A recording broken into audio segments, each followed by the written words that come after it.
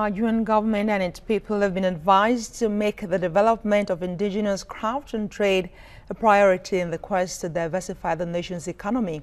This charge was made in Osogbo at the 2018 annual lecture of the Nigerian Academy of Letters. Rafiu Amid has more. Gathered here are members of the Nigerian Academy of Letters, leaders of thought, scholars and students for the Academy's annual lecture. Lecture with the theme, Cultural Industry and the Contributions of Humanities to National Development. A case study of Durbar was organized so that people can see the cultural industry as a source of economic diversification. As long as we pursue a monocultural economy based on oil and gas, whose fortunes are inconstant and subject to vagaries of international trends and doomed to eventual extinction, we cannot dream of a sustained economy.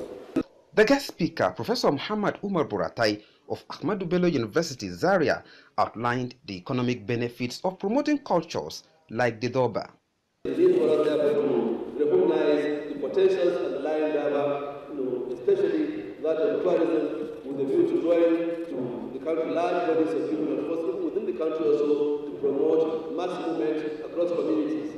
Other speakers canvassed for real-time organization of cultural crafts and trade in contributing to the national economy. Our culture is very rich.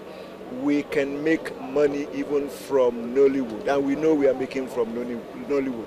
The important thing is for us to be able to organize these things in a way that we can properly account for them in our economy. There is hunger and famine in the land today, and we want to ensure that everybody can be able to afford 3 square meals. Nigerians are not asking for too much. They are only asking for decent living, good education, good road. The lecture, which focused on turning the local cultural industry to a money spinner, is expected to act as an eye-opener for unemployed Nigerians, especially the teeming youths. Rafiu Hamid, TVC News, Osogbo, Osun State.